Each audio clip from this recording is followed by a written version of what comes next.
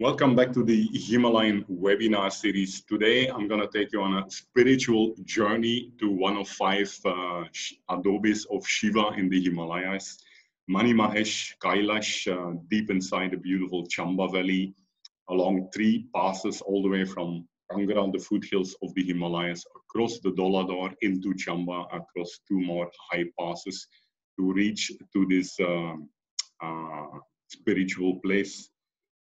As usual, this session gets recorded on Zoom and videos are posted on Insta TV, YouTube, my blog, ultrajourneys.org, and Facebook. Here you can see the beautiful pilgrim paths. There's an annual Yatra here in the end of August where more than several lakhs of visitors visit this place, Manimahesh. A beautiful lake is there. And the beauty about this path, I would say, is it's a well laid out path, gets fixed every year. So it's actually perfect for your first alpine style, not exploration, but alpine style hiking journey in the Himalayas along a well-defined route and through some of the most, you can see it, some of the most beautiful, spectacular paths I've encountered in my journey. So this session is dedicated to Sriram, who promised me to go for this first alpine style journey across this route. Okay, so we'll be starting off from Kangra, the plains, the foothills of the Himalayas, cross the Dolador through the Jalsu Pass, beautiful tropical rainforest starting from Utrala, get into the Chamba Valley, actually towards the end of the Chamba Valley, and from there proceed on the Sugdali Pass to get to the spiritual Manimahesh Kailash, and then again go around Kailash through the Damgodi Pass to end up in Kuhti, which is the last village actually in Chamba from the Bormor side. Here you can see the path, well-defined path, as we climb out of the Chamba Valley to the high ranges of Manimahesh Kailash. Okay, let's take a look at the map. So here we have a map of Chamba. Here you can see the Dolador, the high ranges of the Dolador here on the southern side. Across that is the Jalsu Pass. Jalsu is the lowest pass, actually 3,400 meters. There's Dolador, excluding the extreme west, of course. And then once we get into the Chamba Valley, defined by the Ravi River Valley, the Chamba Valley actually splits into two. One goes towards Bormor, and the other one goes to Uli and Barabangal eventually. So we climb over this middle section through the Sugdali Pass, and then the Manimahesh Kailash is somewhere here, where we cross over the Damgodi Pass to reach to the village of Kuhti, the last village on this tributary of the Ravi River or the Chamba Valley, bounded again by the Pir Panjal on the northern side, as you can see here. Voila, here are Google Earth pictures. So again, you can see the Dolador here on the base. We start from Utrala, beautiful town at the base, not too far from Bir, scenic Bir also, and Bajinath. So we start from Utrala, we climb through beautiful, majestic forest, a lot of rainfall there, so beautiful green, crystal clear streams coming down. We get over the Jalsu Pass and then get in beautiful meadows to gradually descend to Lake Walimata. One of the last motorable points here on this side of the Chamba Valley. From there, we hitch a ride to the main town of Holi, where we resupply food. And then from Tiari, small village of Tiari, above the Ravi River Valley, we climb onto this high ranges here across the Sugdali Pass, coming into Manimahesh Lake at the base of Kailash here. And then we take a beautiful round around Kailash using the Damgodi to then finally end up at the village of Kuhti and coming back to Hatsar, from where we grab a bus back to Chamba. Here are the three passes we cross, right? The Jalsu Pass, pretty low, 3,400 across the Dolador, and then two bigger passes here, the Sugdali and the Damgodi at 4.6 and 4.8 respectively. You can see solid climb, no matter the altitude, there are two solid climbs involved, and then the Damgodi is not too high above Manimahesh. Manimahesh is already quite high, so there you have, again, a solid descent to reach back to the river, the main Chamba Valley. Here the same thing on a Google terrain map, just for your reference. And here again, given the fact that this is a pretty well-known Yatra pilgrim route, you can see quite a few pilgrims along the way during that 1 week of identified pilgrim time window. Many of these routes, sheltered trails, passes are clearly identified on open street maps, so you can just easily find your way. Voila, as we start from the foothills of the Himalayas, from the Kangra side, we get into the mountains, we gradually climb up. Initially, the trail is quite well defined, and you have several of these settlements along the way where you find tea, food, and night stay as required on this side of the Jalsu Pass. Finally, you get into more intense remote forest at the base of the pass. Very beautiful. You can see it's quite a lot of rain here, so very moisty, a lot of this green moss on the rocks and the trees. Beautiful path, quite a long traverse, so you should calculate for at least 2 days to cross this section. Here you can see the interior, a lower Dolador actually on the base of the Jalsu Pass, very pristine, lush green actually, very beautiful. Crystal clear streams coming down from the high ranges, the Dolador above. And as you can see, right, anyone actually can do this. I mean, a well-defined path. Even these elder ladies, local ladies who are in pretty good shape, carry big bags along with them as they go over this 3,400-meter pass across the Dolador. Here, a little bit misty as we again are already a little bit later in the afternoon. As you come down, then you're gonna descend to beautiful meadows. At various points also there, you'll find rest places, dabas, so no need to worry about food or night stay, wherever you end up at the end of the night after crossing the Jalsu Pass, getting into a little bit more barren landscape, right, as the Dolador blocks some of the initial monsoon rains hitting the Himalayas. As expected, you come across various pilgrims from all corners of North India along your way. And then here you can see those beautiful meadows where you'll find horses, buffaloes, sheep, shepherd grazing these beautiful meadows on above this side valley, which eventually joins the main Chamba Valley. In the right top corner, you can already see the high ranges around Manimahesh, Kailash. Voila, at the destination, somewhere near Surai, which is the last, the first real village or the last settlement at the Chamba side, you again come across overwhelming hospitality. Local people there welcome you into their home, give you food, give you a night stay. So hospitality as its best as you get away from the plains, from the modern economy. Here then, a final beautiful sunset view on the Jalsu Pass seen from Surai, the first town you meet on the way to Chamba. Okay, then the next challenge is a more intensive challenge, the Sukdali Pass at 4,680 meters. Again, that's why in going first of the Jalsu Pass is the right approach to already acclimatize, get in shape, wake up that city body before you attempt this steeper ascent. So here again at the base village of Tiari, Upper Tiari, actually you have two, the upper and the lower Tiari. Again, experienced overwhelming hospitality, people who give you a foot massage, just imagine, who clean your legs, who give you nice festive meal here, mutton with chapatis, fresh apples plucked from the orchard outside. People are so amazing, it's beyond words. So then as we climb up through this beautiful steep valley, high above the Chamba Valley, above the main village of Kuchti, we come to the last settlement of Kla, hosted on a steep slope. Very beautiful settlement, yeah, these beautiful homes here of Kla, built with natural materials, those typical big limestone tile roofs on top, and then complete wooden finish. Amazing to stay in these places.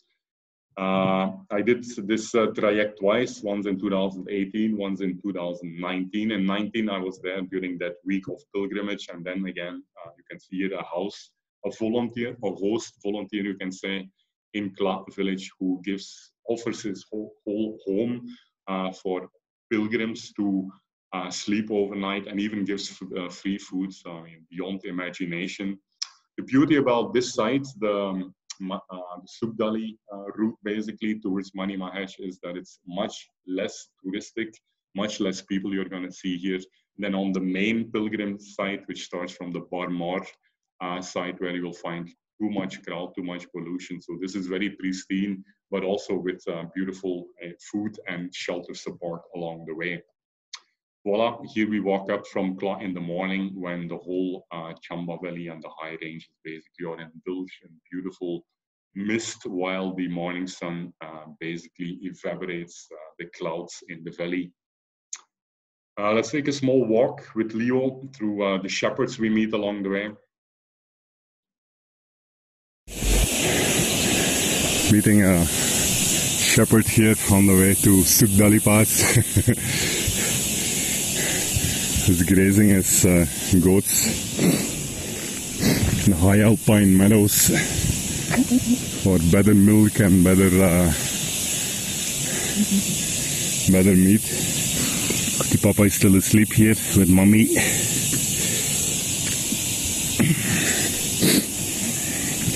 To watch our step, small ones in the middle. Man, amazing.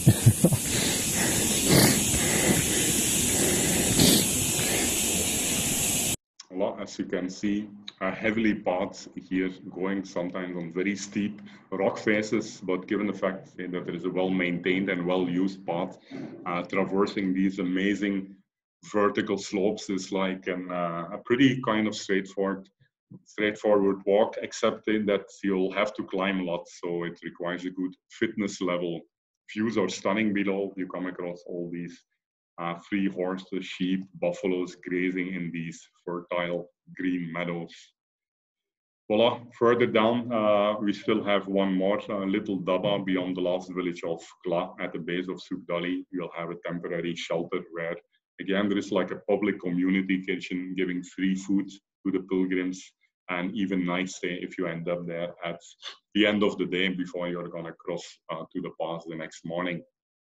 Here then you can see that final vertical steep rising hills towards the Sugdali Pass, typically indulged in clouds, waterfalls flowing down from the heavens like an overwhelming sight basically. Here again you can see the first picture of the path leading up, actually a beautiful 2-meter wide path leading up that steep rock face, which would have been impossible otherwise. Let's go for a walk up this slope.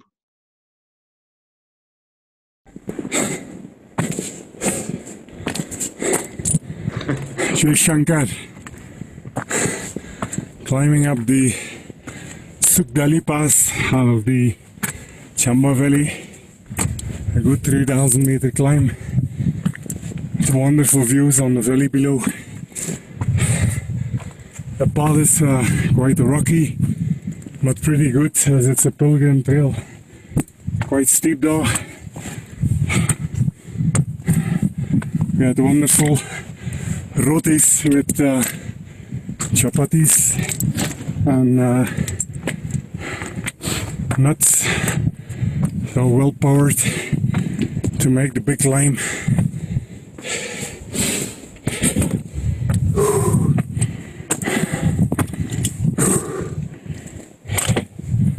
There is Leo, my co-trekker for this week. The views are simply stunning. Okay, so here you can see the path hairpinning up, hairpinning, so less steep gradient than climbing up straight. And along the way you meet these gentlemen. This was in 2008 when I went before the pilgrim season. You have these local guys who actually, again, volunteers who fix up the path as it always gets affected by melting rain and not melting rain, melting snow and ice at the end of each winter. So they make sure the path is in good shape to take care of all the pilgrims on their routes. Very friendly guys, again, offering me a smoke on the hookah pipe, as well as some nice homemade food and fresh tea.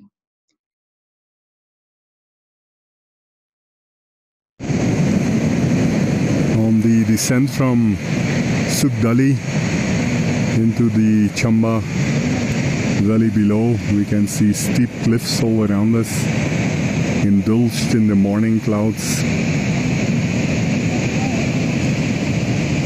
below us beautiful alpine flowers in all colors of the rainbow.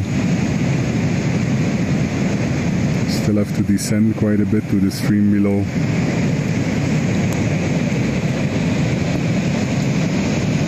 Waterfalls dropping down everywhere from the steep cliffs.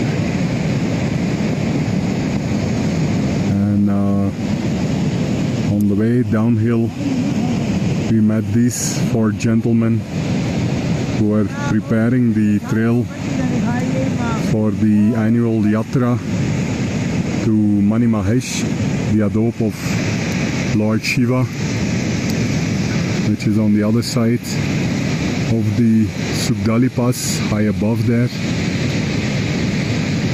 Okay, so then finally stunning views on the glacier hanging to the right side of the Sugdali Pass. This is a video from 2019 when I was coming from the other side. Let me take you on a short trail run down the same Sugdali trail.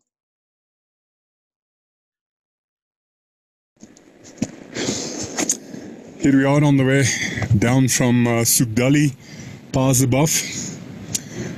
Join me for a small rocky trail run down the pass into the beautiful Chamba Valley below.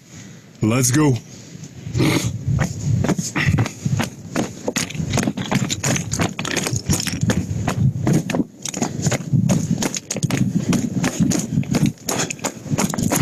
You can see a big glacier on the right side. Stunning views all around.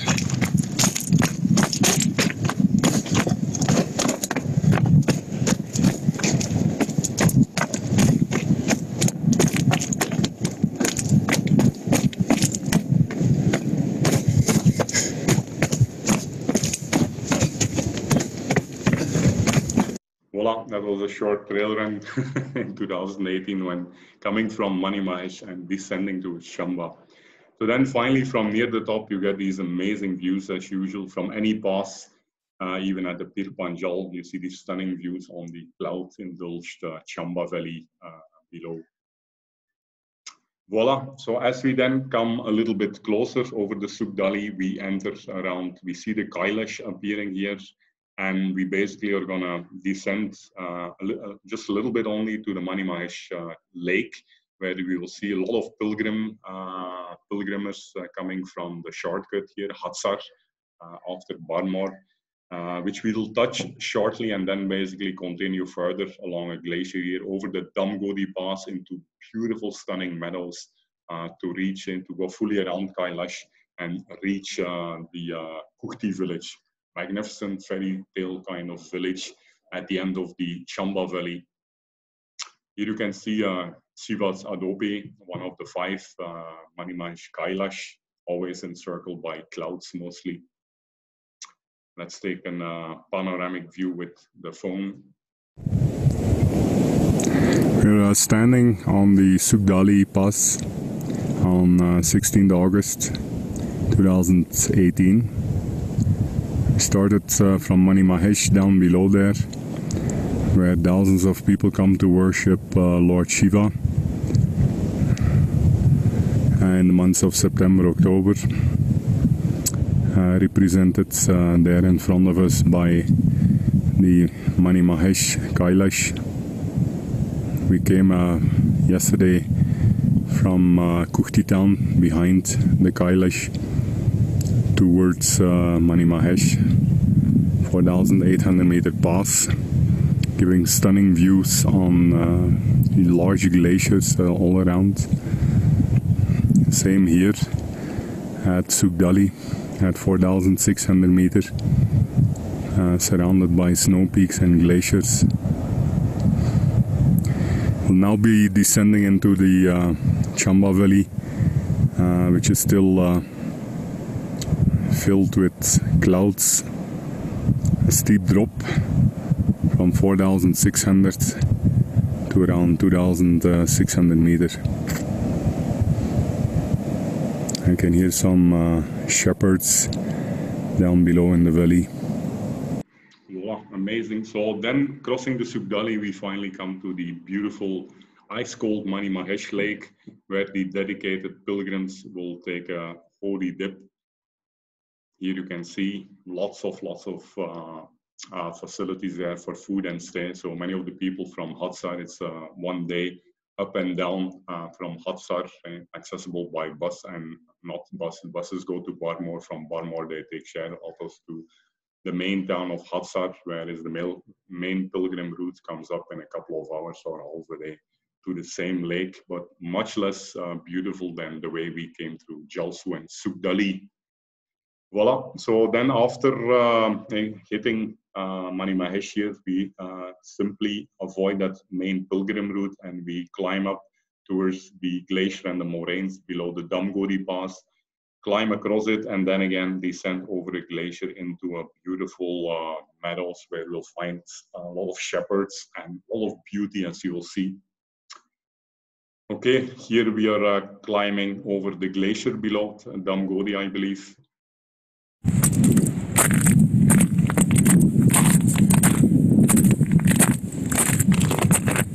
We're walking on the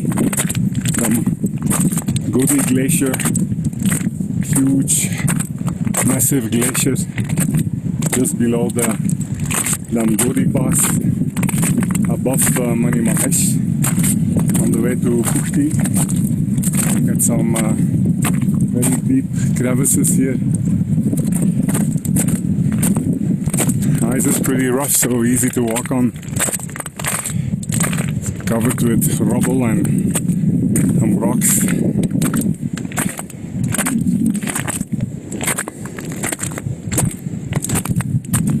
Damgodi Pass is up there, 4,800 meters.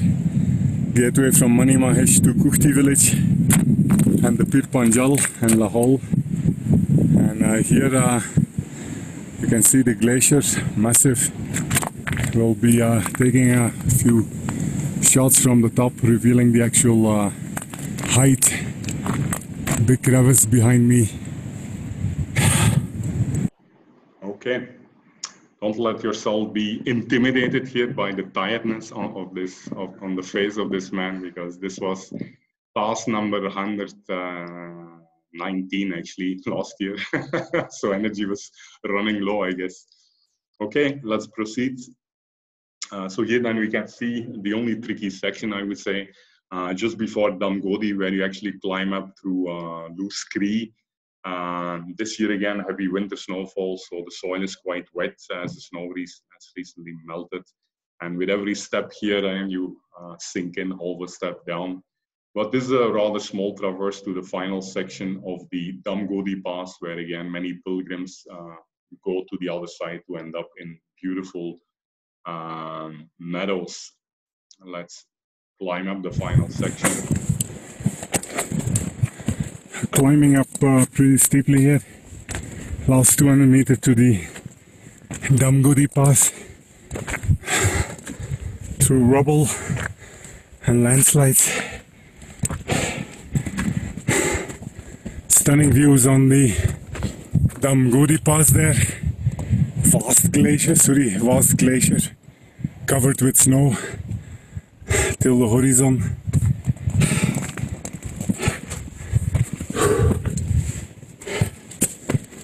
No path, I think it gets destroyed every year by the snow and the rain.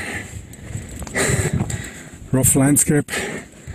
The pass is up there. You can see the flag on top. Another 100 meters, I think. And look who I meet in at the base of Damgodi. It's Mr. Leo. Unbelievable. What a coincidence, ladies and gentlemen. Good afternoon, everybody. Good trek, quite steep. Last couple of passes were quite amazing. I think it's my last one, so the harder the better. All right. Let's ride. Check. See you guys on top. Okay, so then here from the top of the Damgodi Pass, amazing views on this vast glacier at the base of Kailash, extending almost till the horizon. And of course, supplying main glacial meltwater supply to the Chamba Valley, which will then flow towards the Kukti side, Barmor side, and finally join the main Ravi River valley down midway in Chamba. Okay, here another pictures of 2018 where one doggy joined me on my traverse from Kukti to the Damgodi Pass as we crossed the moraines below the pass. We just crossed the Damgodi Pass at 4,850 meters and getting stunning views on the Manimahesh glacier. Huge glacier as far as the horizon stretches.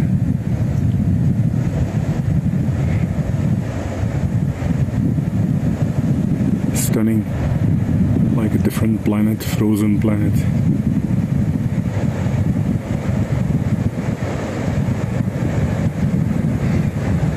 Down below there, another 2-3 kilometers, we should reach Manimahesh. Voila, so then finally we hit the third pass of this traverse, the Damgodi Pass at 4,860 meters, the highest of the three. From where we descend, here you can see the descent onto another glacier. Here it's pretty simple, still covered by snow, so you can just almost run or slide down into the valley below. Then very soon again you come on to proper support, pilgrim support, big tents there for night stay at this side of the pass with any food you can imagine. These are of course commercial, we have to pay, but all very reasonable, as in these things are operated by the local people from the local villages to support the pilgrims. Here you can see some of the rocks painted along the way of this Yatra route at the base of Damgodi, where you enter the meadows. Here's a big doggy, shepherd doggy, who gave me company all the way from Kukti to Manimahesh actually during 2018. Huge big dog, which typically used by the shepherds to protect the sheep from nocturnal predators roaming around. Then in 2019, we settled down here with some friendly shepherds at the turning of the valley that eventually leads to Kukti village below there. Lots of sheep and a couple of friendly shepherds who insisted on us joining them for dinner in this beautiful open shelter. Finally, you come through most of the most stunning, beautiful meadows on your way to Kukti as you climb up from the valley. Below a slight climb before we eventually hit Kukti. You can see heavenly landscape here, extremely beautiful, deep inside of the Chamba Valley, surrounded by the high ranges of the Pir Panjal on the north and Manimahesh Kailash on the south. Finally, we cross a bridge here coming from the Kukti Pass across the Pir Panjal to finally hit the picturesque village of Kukti, the last village in the Chamba Valley, I mean the Parmar side that is. And you can see the entire village here is built with natural materials, wood, limestone, tile roofs and rocks. So amazing place to also stay. A lot of dabas, a lot of places here to find food on your way out towards Barmur. Very traditional village, right? Far away. This is almost, if you would walk from the main town of Chamba in Chamba Valley, this would be at least a 5-day walk to reach to this place. Okay, and then from Kukti back you have a jeep trek towards Barmor, where you will find, as you can see, a lot of sheep also on their way out from the meadows at the end of the summer, back home to the foothills of the Himalayas. Voila, and that was the Manimahesh Traverse, a real recommended hike, well marked, so no need for much map skills, map reading or navigation skills. The pilgrim route is well defined, so perfect thing actually to challenge your fitness level to do some alpine style hiking in the Himalayas. See you guys tomorrow for another beautiful unknown traverse in some of the lower passes in the beautiful Luk and Barot valleys in Kulu district.